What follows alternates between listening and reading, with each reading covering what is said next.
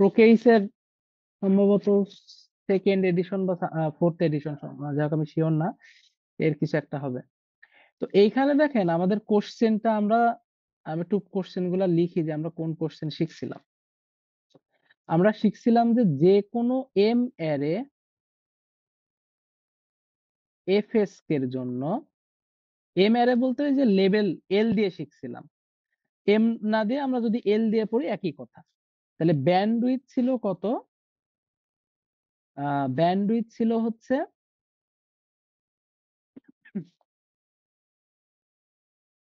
1 + d RB divided by n plus m minus 1 into 2 del f। এটা কিন্তু আমি দেখাইছিলাম যে কোনো একটা এম অ্যারে এফএসকে এর জন্য সাধারণ সূত্র হচ্ছে এইটা, মানে ব্যান্ডউইথের সূত্র। এবং দেখছিলাম প্রপার মডুলেশনের ক্ষেত্রে, মানে এই যে এইরকম যখন হয় তখন আমাদের এই যে এইটুকু ছিল 2 del f, আর এই অংশটাকেই বলতেছিলাম RB বাই n। তার মানে 2 del f হয়ে যাচ্ছিল RB বাই n এর সমান। তো আমরা প্রপার মডুলেশনের ক্ষেত্রে বলতে পারি যে আমাদের এই সূত্রটা চেঞ্জ হয়ে কি হচ্ছিল, এবং ডি এর ভ্যালু কিন্তু তখন হচ্ছিল 0। তাহলে এটা হয়ে যাচ্ছিল RB বাই n প্লাস এইটা হয়ে যাচ্ছিল RB বাই n। তাহলে এই হয়ে গেল RB divided by n plus এই যে এটার মান কিন্তু RB বাই n, তাহলে m এর সাথে এটা যদি গুণ হয় তাহলে m into RB by n minus 1 into RB by n। তাহলে দেখেন এই যে এইটা আর এইটা কাটাকাটি হয়ে গেল, থাকতেছে কত? m RB by n। তাহলে এইটা হচ্ছে আমাদের বেসিক একটা এম অ্যারে এফএসকে এর জন্য ব্যান্ডউইথের সূত্র। তার মানে এই পরিমাণ ব্যান্ডউইথ আমার আসলে লাগবে যদি আমরা একটা এফএসকে করতে চাই। কত এম অ্যারে মানে কি, কত লেভেল, মানে 4 নাকি 2, মানে নরমালি বাইনারি মানে 2 বোঝায়, 2 কিন্তু এম এর মান। আর এন এর মান কিভাবে পাচ্ছিলাম? ওই যে স্বাভাবিক, এন সমান কত ছিল? log 2m। এটা হচ্ছে নরমাল কেস। বাট এইখানে কোশ্চেনে একটা টার্ম বলে দিছে, মূলত আমাদের এই ম্যাথটা প্রবলেম হচ্ছিল এই কারণে। প্রশ্নে দেখেন বলে দিছে অর্থোগোনাল এফএসকে।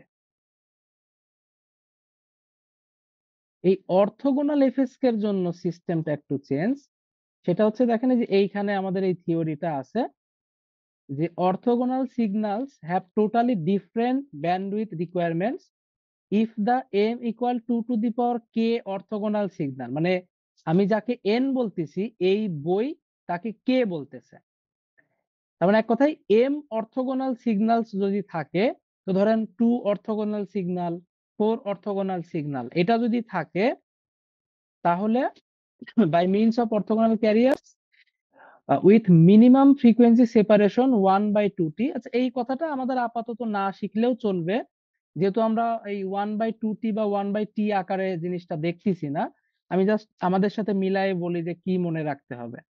তাহলে সেপারেশন অফ 1/2t ফর অর্থোগোনালিটি, মানে অর্থোগোনালিটির জন্য এটা স্পেশাল কেস। নর্মালি এই বইতে টি আকারে অন্য গুলার ক্ষেত্রে দেখা যাচ্ছে 1/t বা এরকম কিছু আসছিল, মেবি 1/t হবে। বাট অর্থোগোনালিটির জন্য এটা আসছিল 1/2t। The bandwidth requirement for transmission of কে, এই যে কে সমান log 2m, মানে n সমান log 2m, কারণ ওই কে টা অ্যাকচুয়ালি আমাদের n। তাহলে এই যে ডাব্লুটা আবার হচ্ছে ব্যান্ডউইথ, মানে এক একটা বইতে আসলে এই প্রতীকগুলো ধরেন এক এক রকম ইউজ করে, আমরা মিলাই পড়ি। তাহলে ডাব্লু সমান m/2t, এইটুকু আমরা মনে রাখার দরকার নেই কারণ আমরা এটা শিখি না। এইটাও মনে রাখার দরকার নেই, আমরা এইটাতে আসি। খেয়াল করে দেখেন এদের সাথে আমাদের সূত্রের পার্থক্য কি হইলো তাইলে? ব্যান্ডউইথ সমান অর্থোগোনালিটির জন্য, আমি আবার বলতেছি অর্থোগোনালিটির জন্য, এটা নরমাল কেস বা এইসব যদি অর্থোগোনালিটি বা এই টাইপের কিছু না বলে তাহলে আমরা এটা ইউজ করব যেটা সূত্রে দেখছিলাম বা নরমালি ইউজ করি। আর যদি অর্থোগোনালিটির কথা বলে তাহলে দেখেন সূত্রটা কি দাঁড়াইলো, ব্যান্ডউইথ সমান এম আর, আমরা কিন্তু উপরে দিছি এম আর বি, মানে আমরা তাকে আর বি বলতেছি, ওরাই তাকে আর বলতেছে। তাহলে আমাদের সূত্রের সাথে একটু মিলাই, এম আর বি, নিচে দেখেন 2 log 2m, তো log 2m মানে তো n, তাহলে এইখানে বসে গেল কত 2n। তার মানে দেখেন পার্থক্য শুধু এটাই যে যদি নরমালি এম অ্যারে এফএসকে এর কথা বলে অথবা যে কোনো ইয়ের ক্ষেত্রে, মানে 2 হোক 4 হোক যাই হোক, তার জন্য মিনিমাম ইয়ের ক্ষেত্রে মানে ডি এর ভ্যালু যদি 0 হয় তখন ব্যান্ডউইথের একদম মিনিমাম যে ইয়ে সূত্রটা ছিল সেটা ছিল হচ্ছে M R B by N. এবং আমি এটা দেখাইছিলাম ব্যান্ডউইথ যদি মিনিমাম হয় সেই সময় বিট রেট কিন্তু ম্যাক্সিমাম হয়। ওই যে ডি এর সাথে কিন্তু রিলেশন ইয়ে করে দেখাইছিলাম। তাহলে দেখেন আমাদের যদি নরমাল ক্ষেত্রে হয় তাহলে কত M R B by N, কিন্তু অর্থোগোনালিটির ক্ষেত্রে M R B by 2n। Just এতটুকুই ডিফারেন্স, আর কোনো পার্থক্য নাই। শুধুমাত্র অর্থোগোনালিটির কথা বললে আমরা নিচে আর একটা 2 ভাগ করে দেব, এই যে এই 2 এর যে বিষয়টা আসতেছে এটা হচ্ছে অর্থোগোনালিটির যে থিওরি বলি বা রিকোয়ারমেন্ট বলি সেটার ক্ষেত্রে। আপাতত এতটুকুই মনে রাখেন যে অর্থোগোনালিটি যদি বলে তাহলে আমাদের ক্ষেত্রে ব্যান্ডউইথটা জাস্ট এইভাবে মনে রাখতে হবে। আচ্ছা, এবার আমাদের বাকি ক্যালকুলেশনটুকুতে আসি। ব্যান্ডউইথ বলে দিছে 100 কিলোহার্টজ, মানে আমরা এই যে ব্যান্ডউইথটা 100 কিলোহার্টজ চাচ্ছি, আমাদের ম্যাক্সিমাম বিট রেট বের করা লাগবে। তো 4 ফেজ পিএসকে এর ক্ষেত্রে, আচ্ছা আরেকটা জিনিস, এই অর্থোগোনালিটি কিন্তু এফএসকে এর জন্য বলছে, পিএসকে এর জন্য না। সবকিছুই আসলে পিএসকে এর জন্য হয় না, যেমন নন কোহেরেন্টলি যে বলতেছে এই জিনিসটা এফএসকে তে হয় কিন্তু পিএসকে তে হয় না। নন কোহেরেন্টলি জিনিসটা কি বলছিলাম, যে ক্যারিয়ার সিগন্যাল যদি না থাকে, এনভেলপ ডিটেক্টর দিয়ে যদি এক কথায় সিগন্যাল আবার যখন চেনে বা রিকনস্ট্রাকশন করে সেটাকে বলছিলাম নন কোহেরেন্টলি। তো পিএসকে তে আসলে নন কোহেরেন্টলি হয় না। আর এই প্রশ্নে পিএসকে এর জন্য অর্থোগোনালিটি বলে নাই, তাহলে পিএসকে কিন্তু নরমাল সূত্র দিয়েই করব, এইরকম সূত্র আসবে না। এফএসকে এর জন্য এই সূত্রটা আসবে, যেহেতু এফএসকে এর অর্থোগোনালিটির কথা বলে দিছে। তাহলে আমাদের সূত্রটা দেখেন এই এটা কি আসতেছে,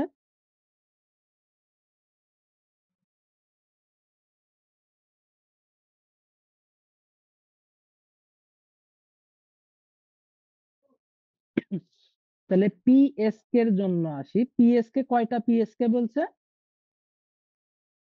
4 ফেজ পিএসকে। তাহলে পিএসকে এর জন্য দেখেন ব্যান্ডউইথের সাধারণ সমীকরণ কি বলছিলাম, যে ব্যান্ডউইথের সাধারণ সমীকরণ হচ্ছে 1 প্লাস ডি জাস্ট আরবি বাই এন, এটাই সাধারণ সমীকরণ।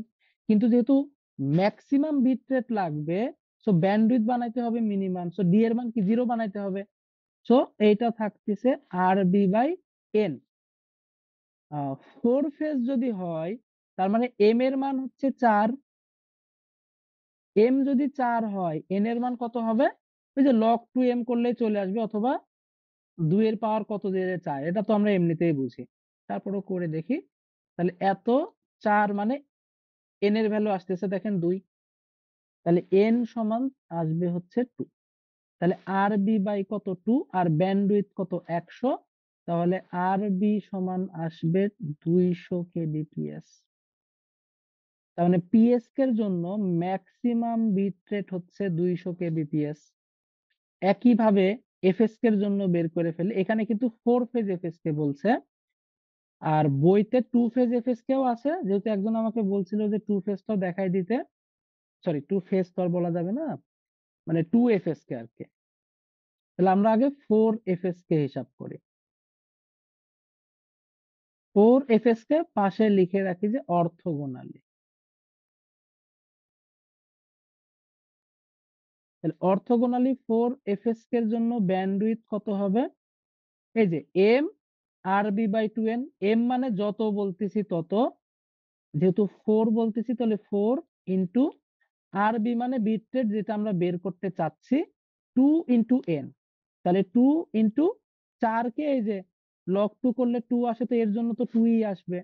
তাহলে 4 আর 4 কাটাকাটি হয়ে গেল, আর বি কার সমান হয়ে গেল, ব্যান্ডউইথ এর সমান হয়ে গেল। ব্যান্ডউইথ যেহেতু 100 কিলো হার্টজ, তাহলে এখানে আর বি হয়ে যাবে 100, আর আমরা তো বিট রেট কে কি হিসাবে লিখি, কেবিপিএস আকারে লিখি, তাহলে এটা হয়ে যাবে 100 কেবিপিএস।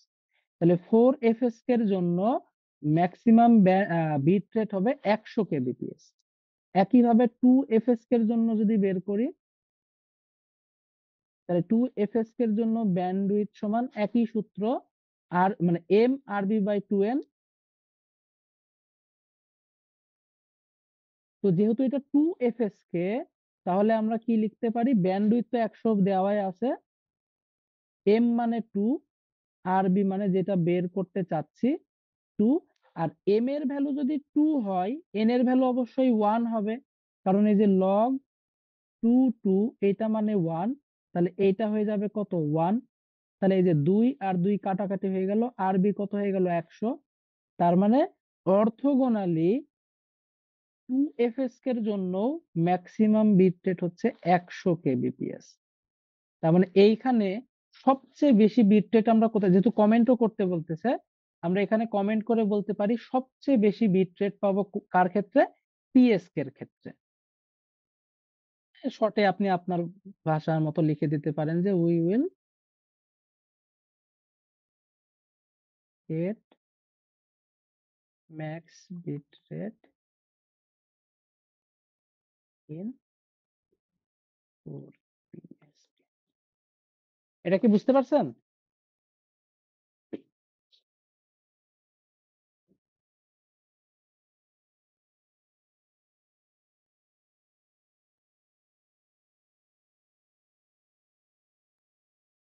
সেম ম্যাথে যদি অর্থোগোনাল না বলে নর্মাল এফএসকে এর কথা বলতো, তাহলে কিন্তু আমরা এই যে 2n টা নিতাম না, আমরা শুধু n নিতাম। এখানে হয়তো এম আরবি বাই শুধু n, এতটুকুই পার্থক্য, আর কোনো পার্থক্য না।